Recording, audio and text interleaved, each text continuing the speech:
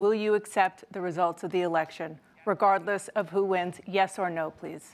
If it's a fair and legal and good election, absolutely. I would have much rather accepted these, but the fraud and everything else was ridiculous. And if you want, we'll have a news conference on it in a week, or we'll have another one of these in a week. But I will absolutely, there's nothing I'd rather do. It would be much easier for me to do that than I'm running again. I wasn't really going to run until I saw the horrible job he did. He's destroying our country. I would be very happy to be someplace else, in a nice location someplace. And again, no indictments, no political opponent stuff, because it's the only way he thinks he can win. But unfortunately, it's driven up my numbers and driven them up to a very high level because the people understand it. Well, let's see what your numbers are when this election is over.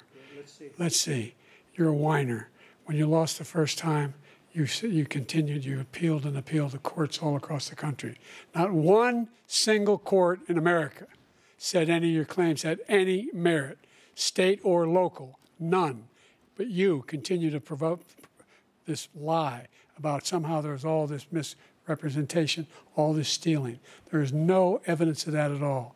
And I tell you what, I doubt whether you'll accept it because you're such a whiner.